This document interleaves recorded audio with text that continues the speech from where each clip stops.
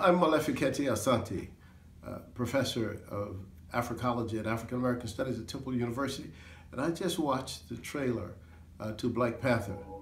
And I just want to make a couple of comments which I think are extremely important, because I think the film, from what I can see, intends to take the familiar and the symbolic and to combine them in a way that will make good entertainment. And the notion of Black Panther, however, has retained and does retain, in a sense, a certain political aspect to fighting oppression in the American nation for many black people. But I think that in terms of just the factual information, certainly I, as a person who loves movies, I understand the creative potential for a movie maker to decide what he or she wants to do, because there is a freedom to that.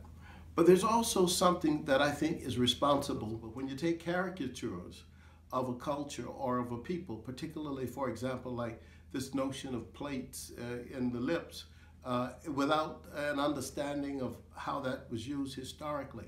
Actually, in all of the places where plates were used, it was used by women, and it was used by women as a way to prevent themselves from being captured and taken into slavery on the east coast of Africa.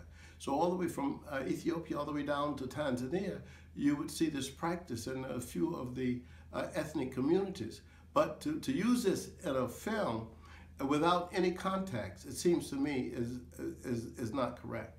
So even though I like the drama of the what is a sort of an Afrofuturism, as Ronaldo Anderson called it, I really believe that the film, I want to see the film itself, because I can't wait for it, because I just want to see how they're going to treat all of these different artifacts and memes that they have regarding the African culture. I mean, fantasy is certainly different from fact. And if one wanted to read the facts of African history, the history of Africa, which I've written, gives you a background, a fundamentally strong background. I'm waiting to see the movie. I want to be really pleased and see that there's something that's positive that comes out of this.